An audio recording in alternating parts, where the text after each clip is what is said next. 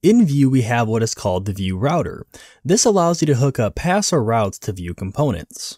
Vue route transitions are one quick and easy way to improve the Vue app. They allow you to smoothly transition from one page to another.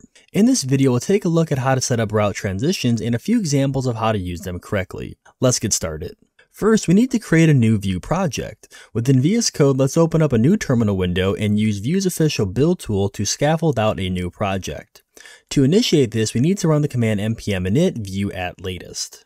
This will prompt you with a few options for creating the project. For the name, we'll leave this as the default value, and then it will give us some options for features that we want to add.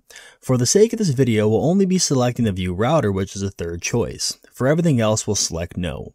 Then we need to cd into the folder created and install all of the dependencies. Once completed, we can start the local development server by running the command npm run dev. By default, with this tool, we receive some starting code. For this video, I'm going to be removing a majority of this, leaving just the app.vue file and two files within the views folder.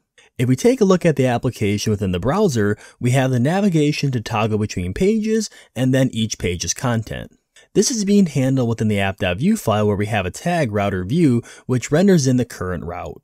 Now, currently in the browser, as you can see, when we switch between pages, it's just instant.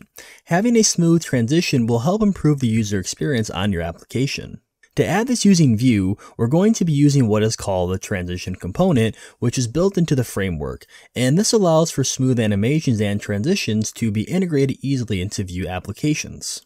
To start, here inside of app.vue, the first thing that we need to do is update our RouterView tag here from being self-closing to having a closing tag. And the reason why we need to do this is because to properly transition the route, Vue has a special way that we need to do this. Next, to get access to the current component that should be rendered based on the route, we need to pass a vslot here on our opening RouterView tag. So let's define a vslot here, and we'll set this equal to, and then we'll do some curly brackets here, and we're going to destructure our props here.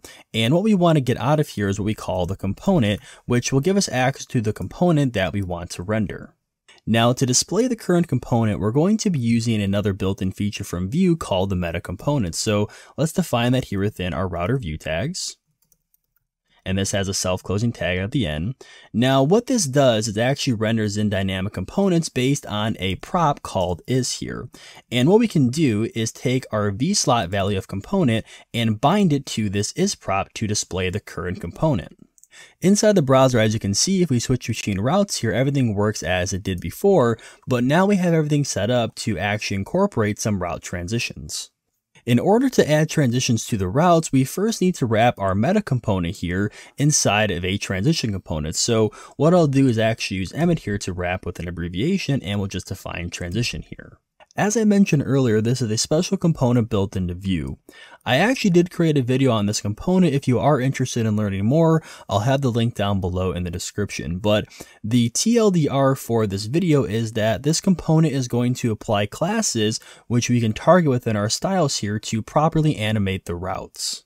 On the transition component, we need to add a few props here. The first one we're going to add is called name, and what this does is give our transition a unique name to target within our style sheet, and we'll see this here in a moment. But for now, we'll just call this page and we'll say opacity here. Next, we're going to also add a prop of mode here, which I'm not going to cover this too much, but we're going to say out in here. And what this basically means is it's going to do the leaving transition first and then the in transition. Before we continue on with the video, let's take a quick break to hear from today's sponsor, Vue School. On the 13th and 14th of July, Vue School is organizing the largest hands-on Vue.js event ever, Vue.js Forge. This is a hackathon-style event where you'll be teaming up with thousands of other Vue.js developers from around the world to build a Trello clone using Pinia, Vue Router, and Nuxt.js 3. You'll be able to hear from some experts in the Vue.js community, including the creator of Vue, Evan You, which will provide you guidance to help you build this application.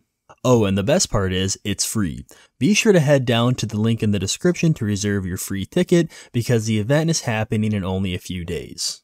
Now that we have our props added, let's look at how we can start to target the classes needed to begin transitioning our routes. By default, if we didn't pass this name prop here of page opacity, the class structure would look like this. It would be vEnterFrom, vEnterActive, vEnter2, followed by vLeaveFrom, vLeaveActive, and vLeave2. But since we added this name prop here of page opacity, this is going to take the place of the v portion of the class name. So for example, instead of having it say vEnterFrom, it'll be page opacity enterFrom.